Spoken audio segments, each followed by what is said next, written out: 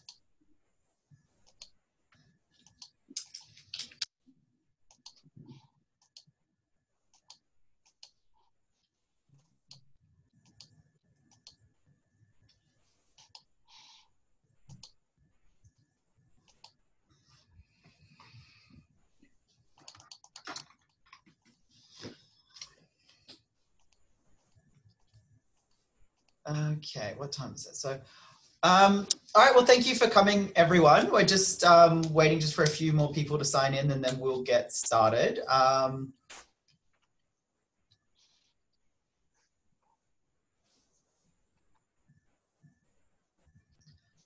So yeah, while we're waiting for other people, I might make just a few quick announcements. Oh, first of all, for those of you who don't know me, I'm Christopher Hunt. I am a clinical psychologist at the University of Sydney Gambling Treatment Clinic, and I am mostly in charge of organising these journal clubs, which for the moment are webinar formats. The next one is going to be in mid to late October. We have got the topic ready, and we're going to be announcing it very soon once we get the speakers lined up, but it's going to be something that I'm sure a lot of you are going to be interested in. It's going to be particularly relevant to the new environment we're all working in. I'd also like to make another announcement on behalf of one of my colleagues. So my colleague, Kerry McAllister, she's made a note that her and one of our colleagues, Annette Toomey from Mission Australia, are trying to set up a network of counsellors who are working with Aboriginal clients. And so if you are interested in joining that network, to please contact either her or Annette Toomey via email. If you don't, for those of you that are interested but don't have their contact details, just send me an email and I'll be able to put you in touch with them. All right, so getting started, I'll quickly introduce our esteemed speakers for today. So today we're having a panel discussion basically to give people a chance to ask questions that they may have always had about how poker machines operate, how wagering operates, how different forms of gambling operates in ways that might be clinically relevant to their work with clients.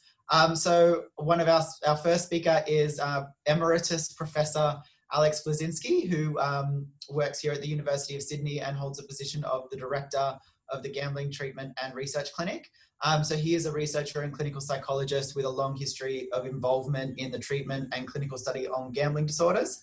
And he's also the editor-in-chief of International Gambling Studies and the current president of the National Association for Gambling Studies.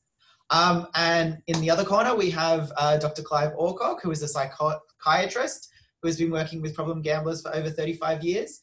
He's also a keen horse race punter, and I'm sure he can tell us more than pretty much even any of our clients can on horse racing. He is also a life member of the National Association for Gambling Studies and currently serves as a trustee to the New South Wales Responsible Gambling Fund.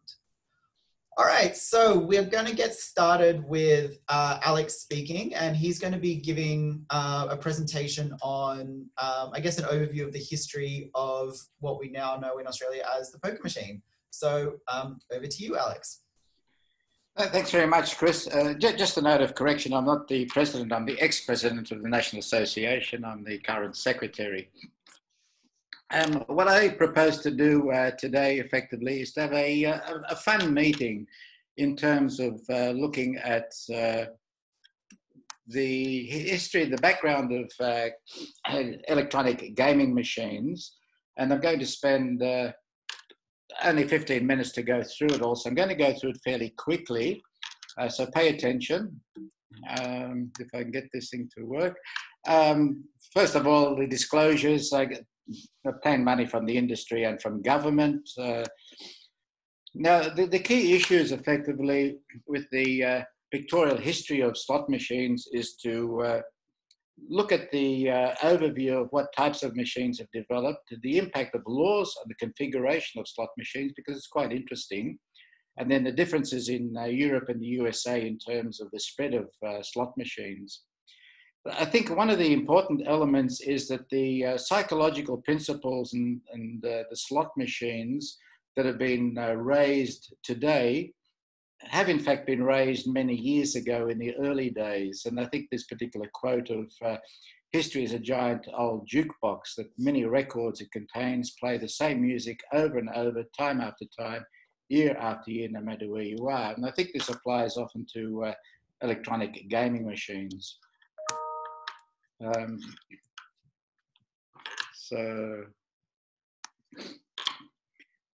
why we focus on it is quite self-evident. The majority of slot machines provide the revenue to the government and to the industry, and they contribute to gambling disorders. They're overrepresented amongst gamblers in treatment, and we all know effectively that they provide significant problems, partly due to their structural characteristics. And this, of course, is the continuous rapid play, the concept of near wins. We've got the multiple bets, losses disguised as wins, random reinforcement, and the grand prize. The larger the prize, obviously, the more attractive it is to play. And then we have the free spin features. So all of these are identified as factors that contribute to continuous and excessive play and the development of an individual with a gambling disorder. Just in terms of terminology, because I want to put it into historical context, that we talk about coin-operated, coin-freed, vending machines, slot machines, and these are all machines that operate or release items through the insertions of a coin or a token. And we've seen these effectively across a range of machines, vending machines, and indeed on the right-hand side, toilets. It's interesting that the first coin-operated machine occurred effectively around 1000 BC to dispense the amount of holy water. And the initiative or the motivation for this was to prevent people wanting to take holy water taking more than they actually paid for, which I thought was somewhat interesting. But the coin-freed machines effectively remained dormant until the Industrial Revolution. And this is quite interesting because then we obviously know that there's been a rapid increase in mechanization and the industrial development. And here we find that the coin-freed or the vending machines started to become very popular. The first commercial machine dispensed postcards and stamps and became quite popular. What we then have is the development of amusement parlors, commencing in about 1890s. These were referred to as automatic shops or penny arcades. And Roy Orbison's song Penny Arcade sort of highlights the attraction of these particular issues. In the 1900s, there were 170 of these arcades in London, providing a broad range of different types of machines. And these were weight machines, shooting games, music machines, stereo flip cards, kinescope sort of films, and strength testing. And then they had fortune telling as well. And the idea effectively with the fortune telling one was that the person would spin the wheels and then the particular fortune would be displayed. These were extremely popular, but the concept of chance and prediction provided inspiration for later gambling games. So what we found effectively then in 1876 was a guessing bank machine developed by Edward McLaughlin in New York. This was a machine that sat on the counter within the bars, and people would pick a number where the pointer would stop, and there'd be a small prize relative to the insertion of a penny. So the idea effectively was similar to a roulette or a chocolate wheel, and these proved to be really quite popular, and the forerunner of the development of subsequent machines. These machines were very popular, essentially because they were locked cabinets, metal cabinets. There was no direct loss from theft from the machines for the operator. It required only the insertion of money by others, so that the shopkeeper didn't have any involvement in the cash transaction. There was low investment, high earning potentials from repeated play. And what we found effectively was that there were some differences in the laws, and this is where it became quite important, that in France in 1781, gambling for money was prohibited by Louis XVI. So these machines proved not to be so popular within France. In Britain, the Betting and Gaming Act restricted gambling, but still permitted some of these particular arcade games to continue. And I'll talk about the law shortly. In the States, it was quite different, because in France and Britain, the law applied to the whole country, whereas in USA, the laws were state-based. And in some cases, if one particular state prohibited these machines, they would simply move to the adjoining state. So it became more difficult to have a consistent law prohibiting them. So in Britain and Europe, the degree of skill defined the games, and so that they had low payout skill games, like the pachinko drop cases, where you drop a ball and it goes down into a particular slot, and the slot would determine the prize. In France, the spinning dial games, the roulette type games, were permitted if trade tokens paid no more than 3 times the original stake, so they have limited on their prizes. And these were popular from 1900 to the 1930s, and followed effectively the influence of the USA. The USA itself had dial and drop popular, followed by the real games in the 1890s. And this is where the sort of electronic gaming machines, as we know it now, occurred. The first ones being Sitman and Pitt, 1887, followed by Liberty Bell and Charles Fay, and then developing in various formats until the first video slots emerged in the 1970s, the late or mid to late 1970s, and then the electronic games developed with more sophistication from the 70s to the current time frame. So what we have currently are slot machines, poker machines, video lottery terminals, fruit machines, Tactilo, which is a lottery type game played in Switzerland, video draw poker, video blackjack, electronic roulette, referred to effectively as electronic gaming machines or electronic gaming devices. So these were all following the early variations, and they evolved from the simple three reel to the sophisticated electronic gaming machines we see today. No substantive difference to the general principles and the psychological principles involved, but certainly different in terms of its mechanical versus electronic operations and the colors, sounds, and excitement generated.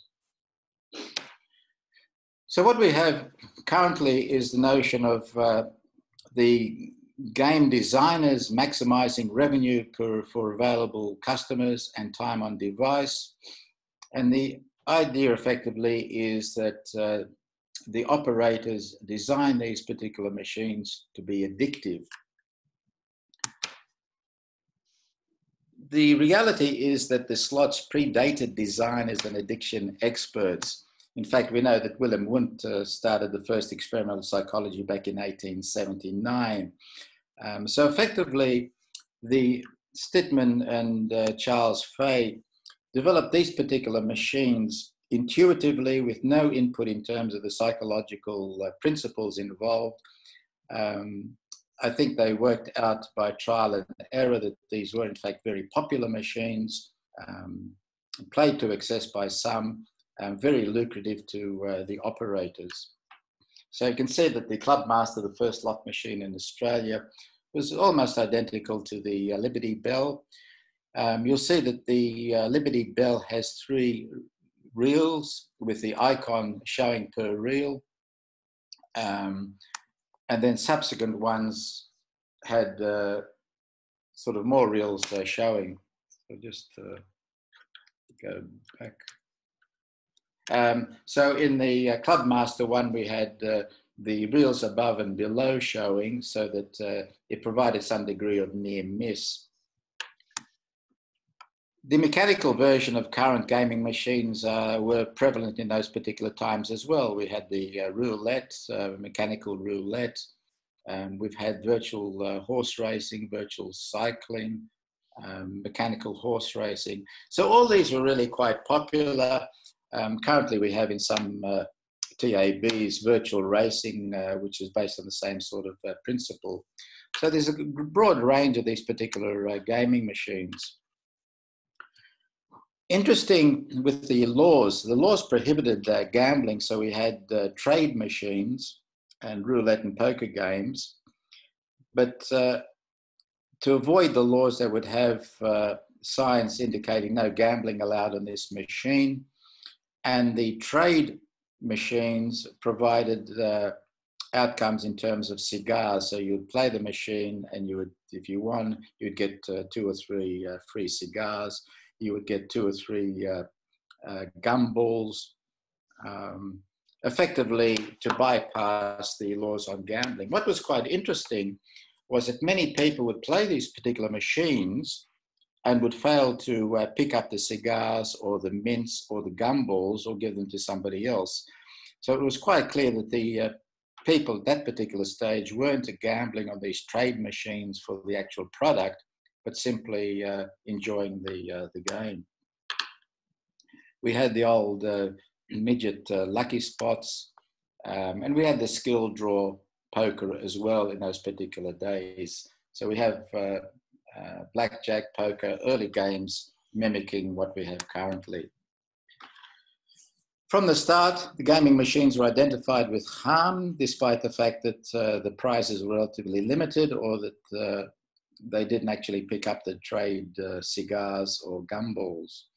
So we see effectively the operator receiving huge amounts of money, profiteering from the gaming machines, and exploitation of the vulnerable, the addiction there, the heart flush versus the broken heart, and again, smashing these machines for the protection of morality. And then all the way through, we have currently the Prohibition era, addiction by designs, the criticism effectively or failure of the government and others to limit the availability of these particular gamings. But we have effectively from the 1900s all the way through to current days attempts to effectively prohibit gambling, removing these, destroying the machines in various formats, or trying to restrict them. But and even today we have these particular attempts to do it. But having said that, what we're now finding effectively is that the electronic gaming machines continue to form the central place in gambling, and expanding now effectively to slot machines, such as Lightning, which are very popular, very colorful. And then we go onto the online versions of these particular slot machines, playing free slot machines or playing for money on regulated or unregulated sites overseas. And then we have the targeting of children with the games which are not gambling games, but free games designed to play for children. So I'll leave it at that. at 15 minutes and throw it back to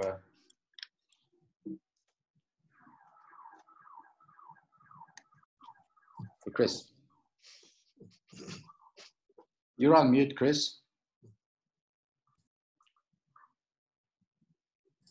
Thank you, Alex. And I might actually take this opportunity to ask a question that basically a lot of my clients ask me, and perhaps you're aware, you know, I think your sort of speech alludes to the answer, but it's a myth that sort of is out there quite widely in the community. Is it true that that Aristocrat and other poker machine manufacturers employ teams of psychologists to deliberately make people addicted to their machines? There is no evidence to that effect. I had a tour of Len Ainsworth through his factory, and we came across one section there, a booth of 4 people playing the machines. And I asked what these people were doing, and Len effectively said that these were the testers. They would play the machines to see whether they enjoyed them. To my knowledge, they don't have any highly sophisticated addiction experts deliberately trying to work out how to entice addiction to these particular people. I could add to that, as I was part of that tour, that we saw the artwork department and they were putting a lot of work trying to make things attractive. And they commented that, of course, there was not long after the days of Queen of the Nile, but that for some reason these Egyptian symbols seemed to appeal to people. But that was about as sophisticated as it got. And Len himself, when we were looking at, didn't like one label and didn't like one design. And obviously everybody was thinking about changing it. So I'd back that up. There's been no evidence at all that they are hiring people to specifically deal with this issue. And if you wanted a bigger example of that, you can go to the Gambling Expo conference. You couldn't this year because it was closed and online, but you see massive numbers of machines, millions of dollars worth of machines, and then club owners and pub owners wander around trying to buy them with various deals to send them back if they don't work. And they're all competing because nobody knows exactly what works. They often don't know until it gets out into the venue to play, and sometimes it's a total failure. Okay. All right. Well, yeah, thanks. I just, that was a myth I think that's quite persistent that I thought was important to sort of highlight. Before now, I'm going to throw over to Clive, who's going to give his thoughts on his, 35, is it up to 40 now, or is it? It's going to get worse, which I will reveal.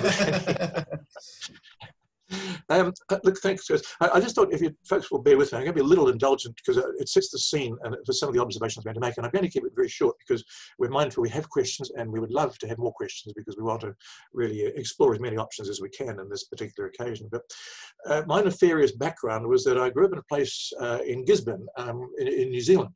My apologies for that. Please don't hold that against me. But at a very early age, I learned to ride horses. And I showed a little ability at it. I went on to become a senior riding instructor. And for a person who went on to become a psychiatrist, my forte was helping to retrain horses that we bought cheaply that had problems. And then under the skill and guidance of a very experienced horsewoman who ran the place, we would sell them for a profit. And so that was the background that got me aware of horses. And then from that, I became aware of gambling. And my first bet was illegal at the age of 15, where I was a tip from the local doctor. I put 10 shillings, which gives away a little bit more as well, onto a horse that went 100 yards and bucked the jockey off. And I've been trying to get that money back ever since. It's a tragic example of chasing losses, a nigh on 60 history. Some years I've had winning years and others losing years because I have been quite involved in trying to research gambling techniques. My father was a mathematician and I had some go at that as well. So when I was involved in all of this and started learning about gambling in New Zealand, the only thing available was horse racing. There were little things called art unions, which are $1,000, $2,000 prizes. Then in 1961, they introduced a big lottery called the Golden Kiwi, not surprisingly. And ironically, the first winner was a racehorse trainer who my family knew. And her immediate reaction on winning the prize, which I think was something like $30,000 compared to the smaller ones, was it was great to win it, but she'd rather have won the Auckland Cup, which shows you the position that racing was in. I came over here in '74 and I found that we have, of course, horse racing. We had the Opera House And we had these poker machines, which at that time were only in clubs. And so already we're beginning to see in my lifetime a plethora, an increase, if you like, in gambling and gambling issues. Then we rolled on, and Alex and I started getting interested in problem gamblings in the late 70s. And we saw mostly people with horse racing problems. And I often tried to stress that to meetings such as this, because everybody thinks, gee whiz, it's poker machines, there's something sinister and specific about poker machines. But before they were only in the clubs, then it was horse racing. About 2/3 of the people coming to see us for problems were mostly the racing rather than the trotting or the greyhounds. But on the way through, I, of course, as we all have seen the poker machines go into the pumps in the middle of the 1990s, and that was when the swing occurred quite dramatically from horse racing to poker machines being the most prominent one. We've seen casinos be established. And looking to the future, we've seen online gambling, but now online gambling is spreading into things like esports, of course, daily fantasy sports, skins, loot boxes, which people question whether or not they are gambling, but they meet the definition of gambling. And so we've seen this amazing growth, and will continue to see, I believe, growth in forms of gambling. But what has intrigued me is, as we've done community surveys, and the first ones with Alex and I, with Mark Dickerson, were involved in the 1990s, the percentage of people who have a serious problem has remained remarkably the same. There may have been occasional blip-ups, but this has been so right around the world. Whatever country you're in, whatever it was 30 years ago when you were testing it, it has remained the same. And this has intrigued me. I've often wondered, have we gone about as far as we can go? Now, obviously, we're working very hard at trying to promote awareness of gambling problems in the community and look at ways and techniques such as the therapeutic techniques to try and reduce the prevalence of problem gambling, but it remains stubbornly solid. What we are seeing, which is interesting, is a decline in the prevalence studies of the number of people who gamble and the so-called low risk. And I'll come to why I've used the word so-called in a few moments, and then finish up and open up for questions. So perhaps in 20 years' time, we may see a reduction in the percentage of serious problems, but at the moment it's remaining consistent. We see an increase in the number of people who don't gamble, an increase in the number in the low risk category, some slight increase sometimes in the moderate risk, pretty stable in the serious problem gambling group. Why is it so? Well, I think there's always going to be a core who will try these things. And then you get to the question of the definition. The issue about what is low and what is moderate is very vexed. When Alex and I were asked, along with Mark Dickerson in the 1990s by the Casino Community Benefit Fund, to do the first prevalence study, what do we use? All we could use was the SOGS, the South Oaks gambling screen. We couldn't use the 20 questions for GA because there wasn't a lot of validity for it. The South Oaks gambling screen had been around, being created by Henry Lazur and Sheila Bloom. It was intended to be, you walk through the door to meet your counsellor gives you the South Oaks gambling screen perhaps to give you a guide as to where the person was. Now, Alex and I have met, and you may have well met Sheila as well, Alex, but we met Henry, and Henry was never a gambler. He told me very proudly he'd never put a dime in a poker machine.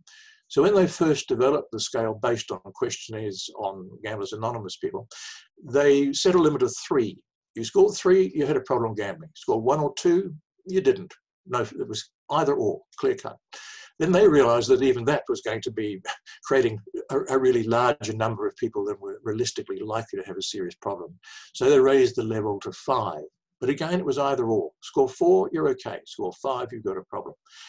Now, when we were starting to do this first community survey, we had concerns that in Australia, with 5, you'd have, again, an unrealistic finding. Both Alex and I had noted that the majority of the people, at least 90%, who came through the door were scoring more than 10 on the SOGS. And so with discussion as a team, and we had others other than those that I've named on that team, we raised the cutoff point to 10.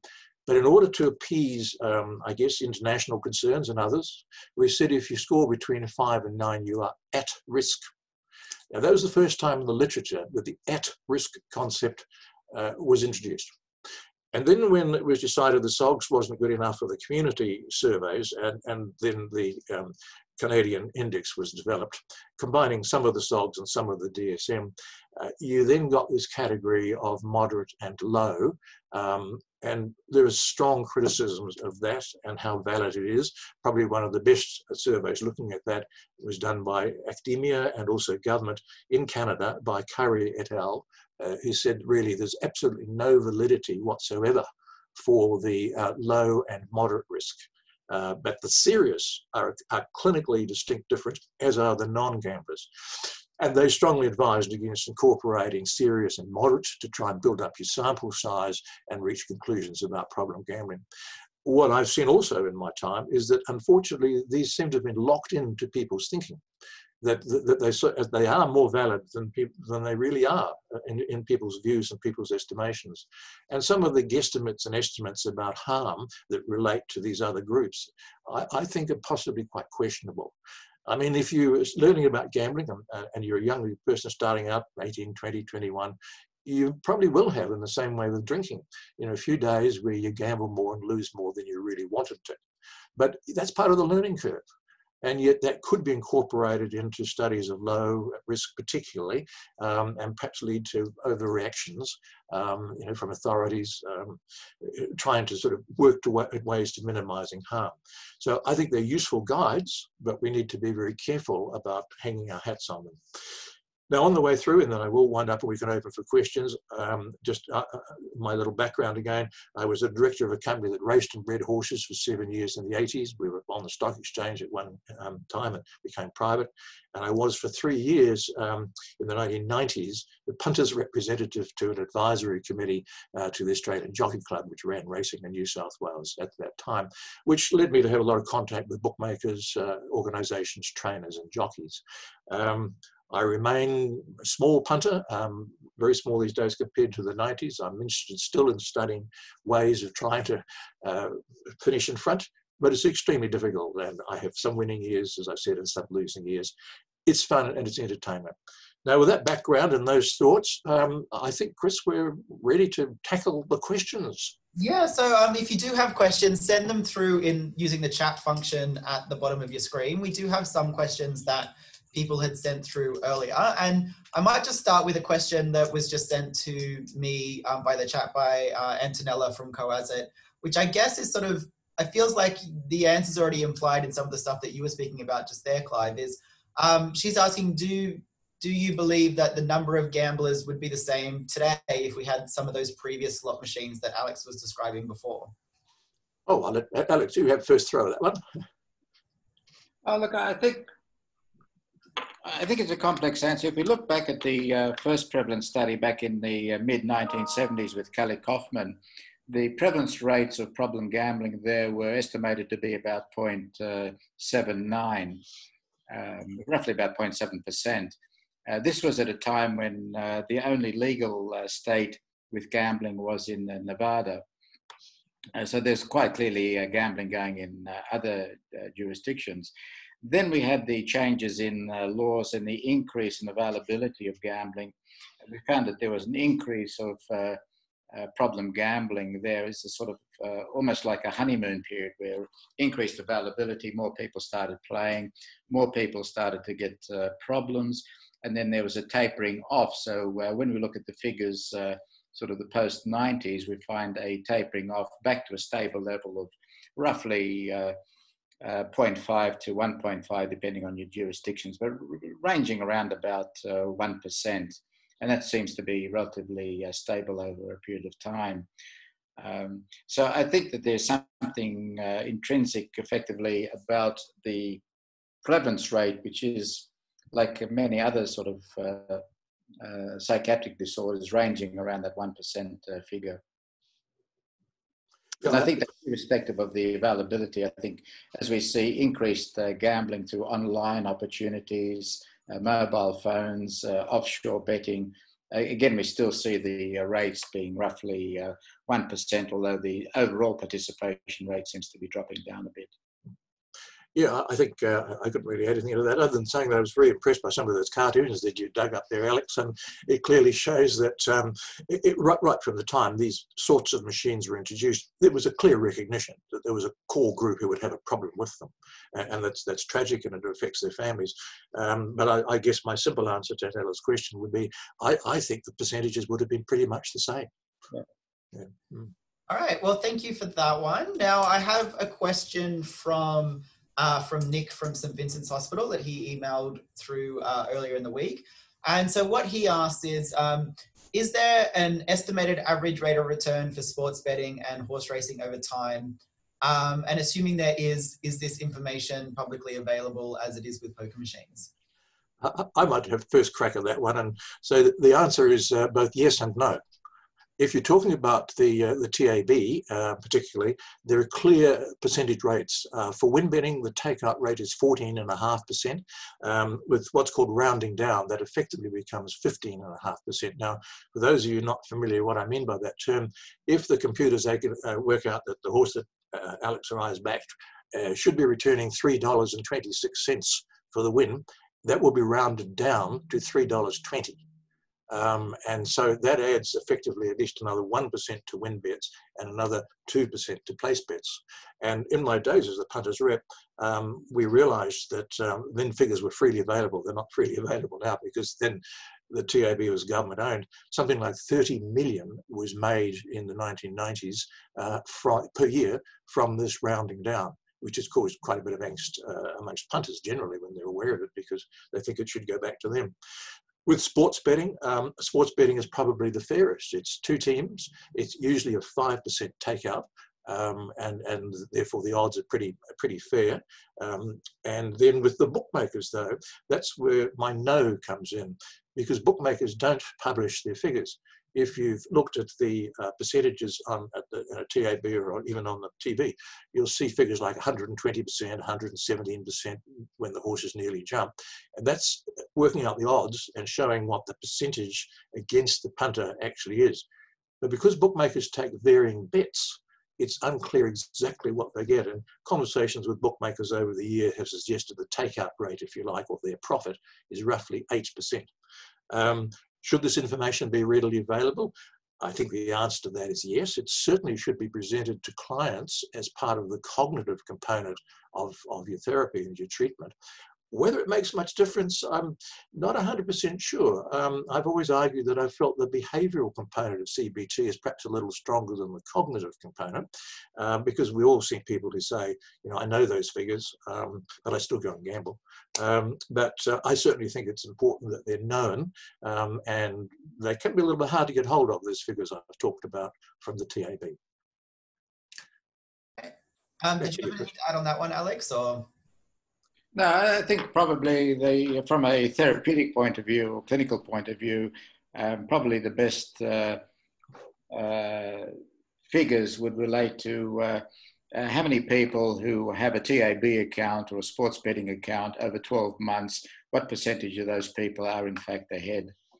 And the figures there are relatively quite small, within the sort of round about the one figure mark. Okay, all right, thank you.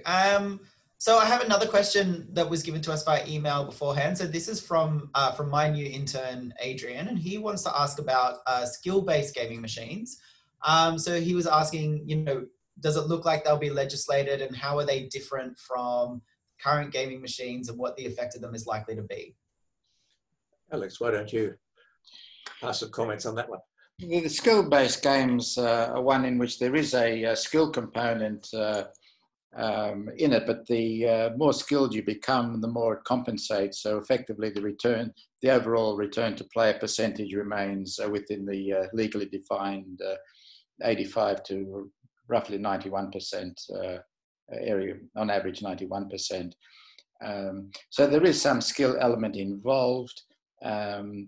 But at the moment they're being trialled, they're being used in Atlantic City, but I don't think they've gained really widespread acceptance at this particular stage, but certainly they're being reviewed. We've undertaken some studies.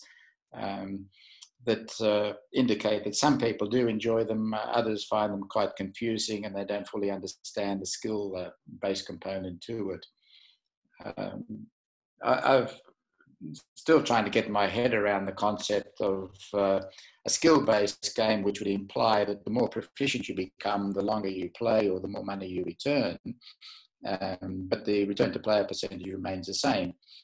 So I think what happens is that there is a compensation that the better you become, the harder it is to actually win.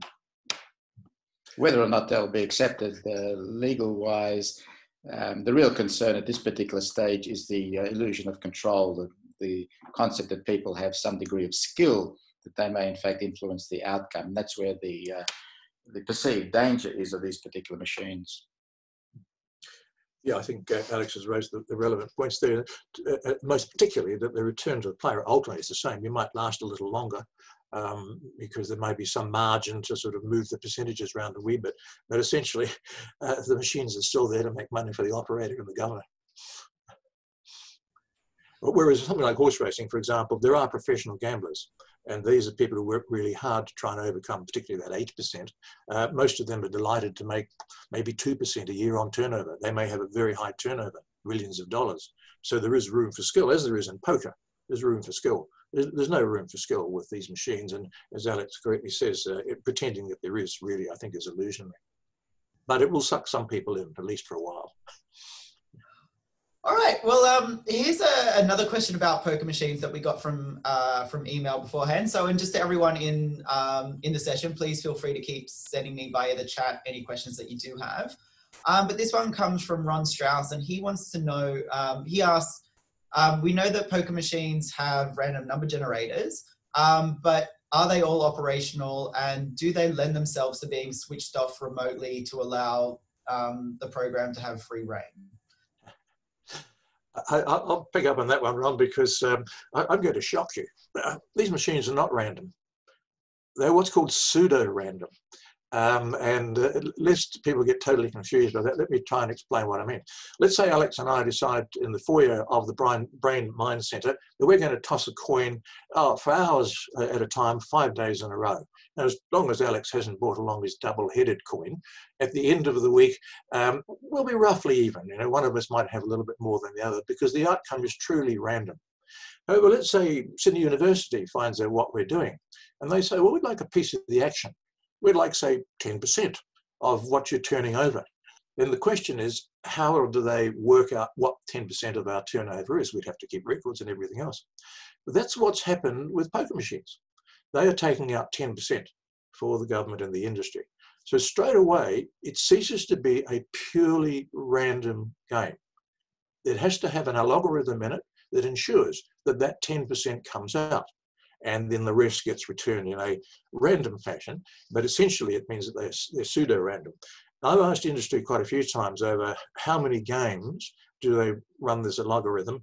Nobody really seems to have an answer, but the best guess seems to be about every 100,000 games. And lest you think that straight away, if you can learn the algorithm, you can go and make a fortune on the machines. It's designed to turn over about 14 to 16 choices every second. So when you push the button, you've no idea whether you're going to get the 3rd or the 11th of that particular group. So from the point of view of the player, they're still random, but boringly, pedantically, technically, I guess, they are pseudo-random. They leave the operating, the machine builder at a set amount. 10% is pretty much the standard these days. That cannot be altered by the club or anybody else. There's no way of turning them off, manipulating them. They're set that way. The whole program is monitored and checked out in various laboratories before it's approved, and they have inspectors who go around and check the machines. So the answer to that, Ron, is really there's no way that you, sadly, even though you might want to, can control the machine and try and make a profit from it. Back to you, Chris. Just to add to that, Clive, I think from the player's point of view, although it's pseudo-random, it may well be random since they can't predict anything. That's what I was saying with the 1 second. You know, really, it's a guess. You couldn't work out the algorithm, but technically, it's pseudo-random. Okay, so we have a question coming through on the chat for Clive from one of our research officers, Dylan Pickering. He wants to know, What are the major betting strategies for professional sports and racing wagerers? And what are the personal characteristics and qualities of a profitable wagerer? So I figure you would be the best person to answer that question, Clive. Well, I'll start off with the personal characteristics because I've met only a few professional gamblers.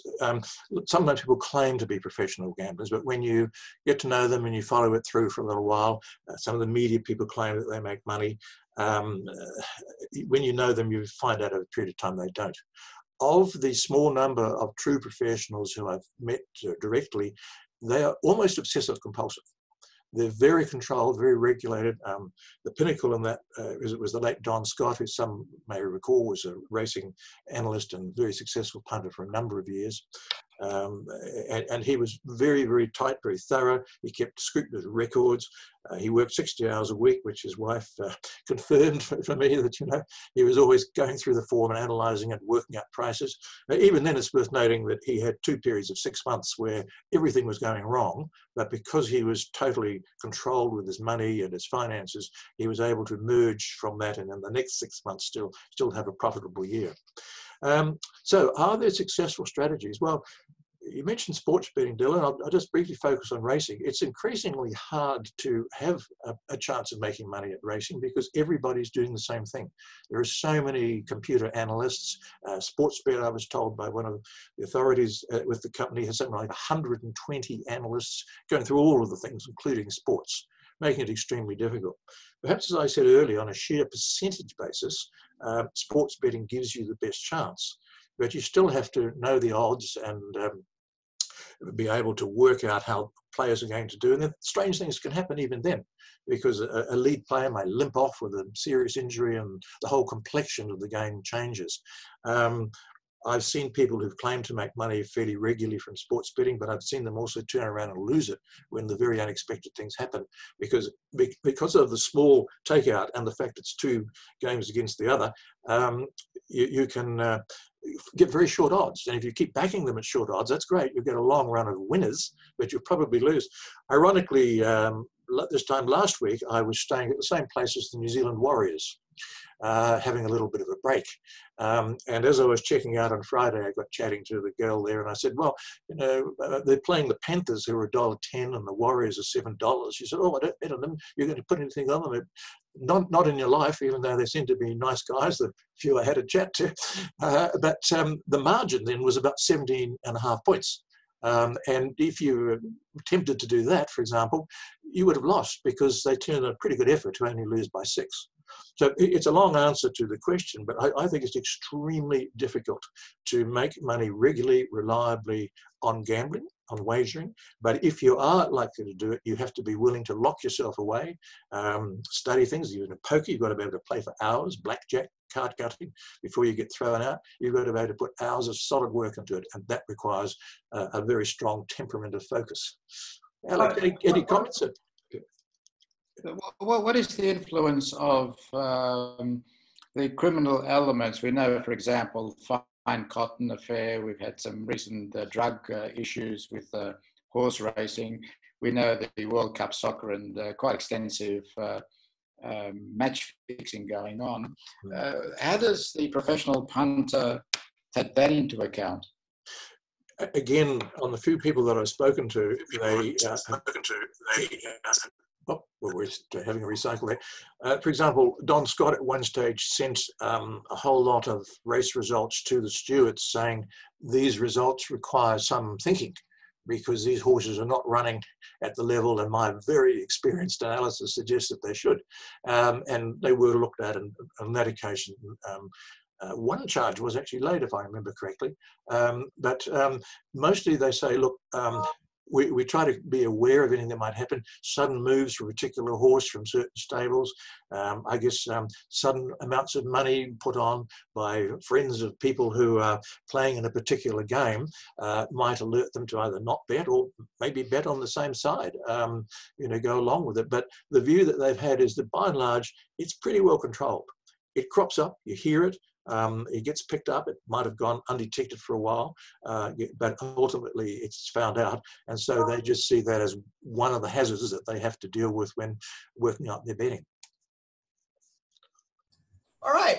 We did have one, we've got about 10 minutes left, and we did have one question that came through on the email early in the week from Sondra at Hope Street, which was this question, I guess, that sometimes comes up, particularly working with family members of gamblers. I know I've been asked it before in the past, and that is, are problem gamblers just greedy people? Alex, perhaps you might want to start on this one. I've had some comments, but you go first if you like. I think greedy is a pejorative term. I think that there are a group of individuals that have the mistaken belief that gambling is a way of generating income, and then they lock themselves into what Lesieux called sort of chasing of the losses, which we all know about. And I think that there are a whole range of other motivations that lead people to pursue sort of continued gambling.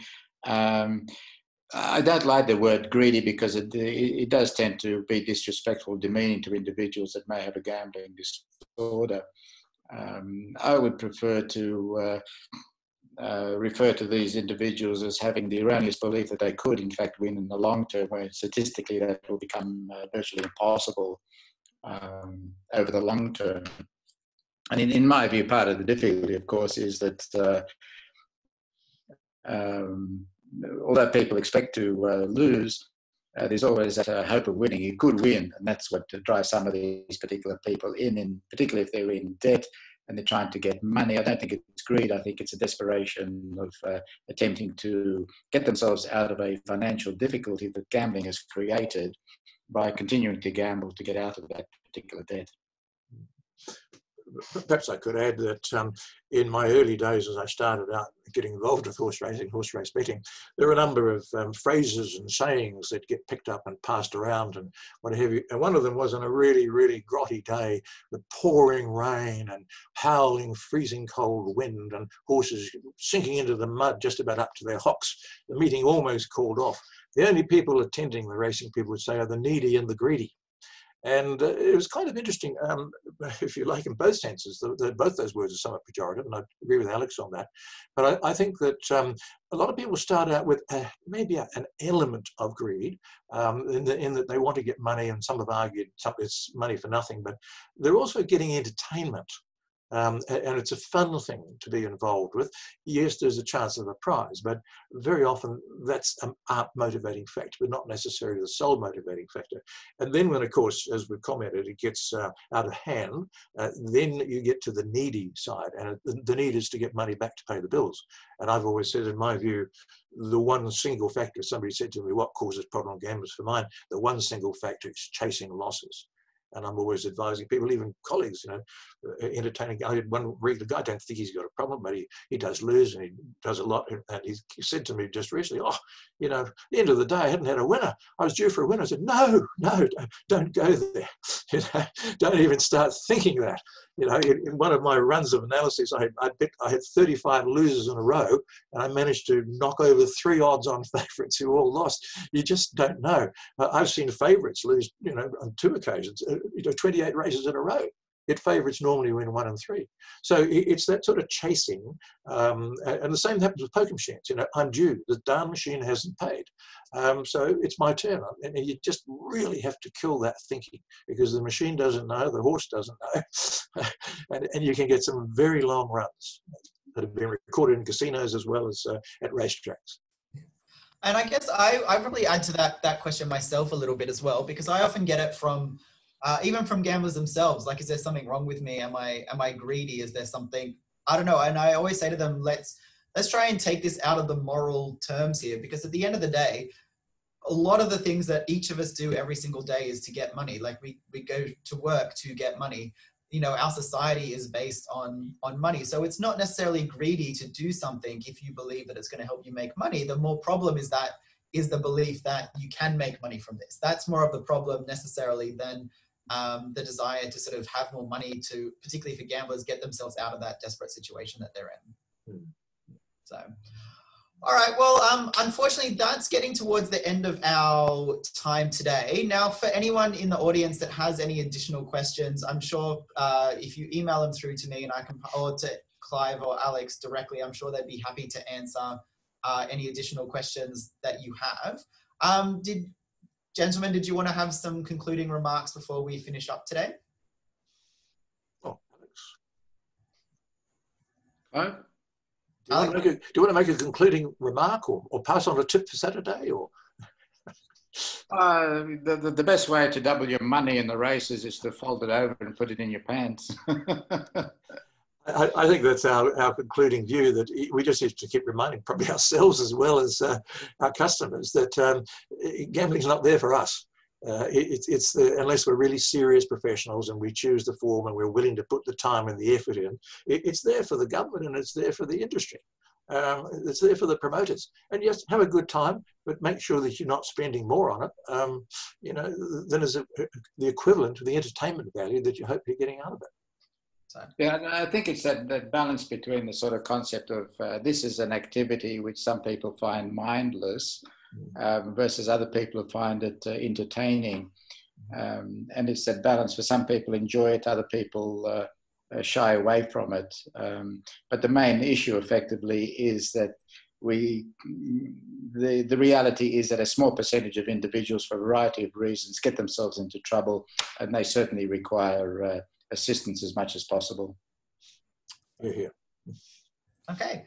All right. Well, I'd like to extend my thanks back both to Alex and Clive for participating in the discussion today. I'd also like to thank Harrison, who is the IT professional at the Brain and Mind Centre, who has set this all up today, and he's done a lot of work to keep things running smoothly. So a big thanks to him. And as I mentioned earlier, our next Journal Club is going to be in late October, and you'll hear some exciting news on that very soon. Okay, thanks everyone. Everybody, thank you. All the best.